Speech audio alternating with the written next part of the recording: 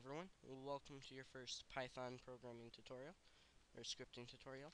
I think it's a Python. I think Python's a script, I really don't know. Alright, first step is going to be downloading Python, of course. So, you can go to Google and type in Python download.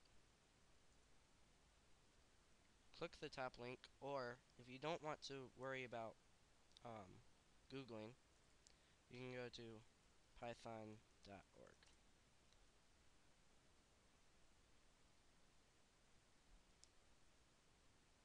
Alright, now, after you've gotten here, you should see a page like this. This video might be outdated by the time you watch it, so it may look different.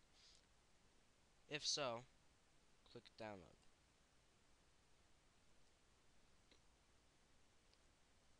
Most of you will use this Windows installer right here, top one.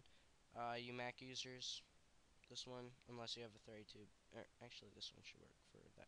If you have Mac OS X 10.6 or later, this one, earlier, 10.3 to 10.6 this.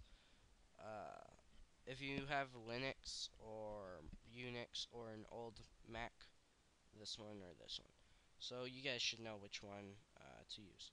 But there's a newer version, but this is the one I have on mine. So that's what we're going to use.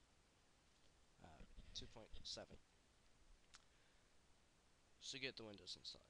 You'll click it, you'll download it, and you guys should know how to install something. If you don't, you need to go learn Computer 101 first. I don't mean this as an insult. You need to go learn Computer 101, and then you can start programming.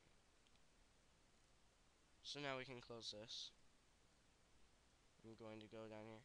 Alright. Now, all programs. Find Python 2.7. And there's a ton of stuff. I mean, a ton of stuff. Let's just open Module Docs for right now. Module Docs is how you actually use Python. Okay. Or not. Hold on. That didn't. Okay. Module Docs is one of the program. I use it sometimes. Actually, it's idle that we're going to use. I'll show you what Module Doc does later. Anyway. So this should come up. Python shell. All this.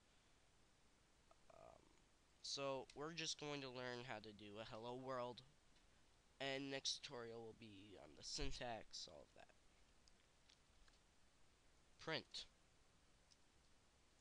hello world, and it will respond hello world back to you.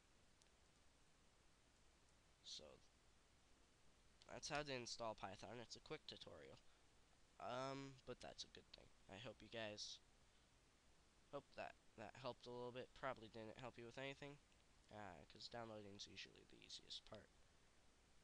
But hey, you got Python, and tune in for the next tutorial, and we'll learn about the syntax, which is Python's a little weird.